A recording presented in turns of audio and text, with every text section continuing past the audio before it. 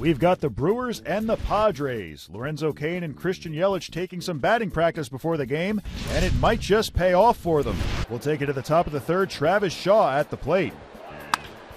To left down the line, and that's going to be over the head of Perella. One hop up into the seats. A ground rule double that will plate a couple of runs for the Brewers. Back on top now, 3-2. Lined a fair ball down the left field line towards the corner. Here comes Perella.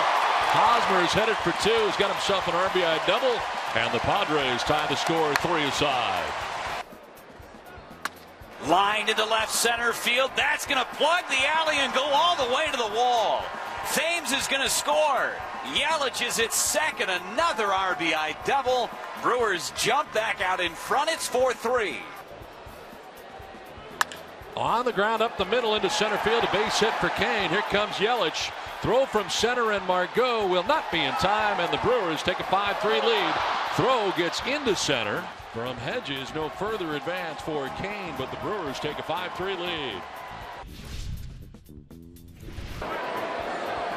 Yelich, a bouncer up the middle. He's 5 out of 5. Here's Aguilar going to score, and the Brewers add one more on a huge night by Christian Yelich. Wow. What a day and what a night for Christian Yelich, and what a series for him. And taking it the other way, Lorenzo Cain into right field. Trying to score from second is Thames. Here's the throw, going to be close, and he is safe. 7-3 Brewers. Nice pick by Hedges, the catcher, but it did appear that Thames beat it.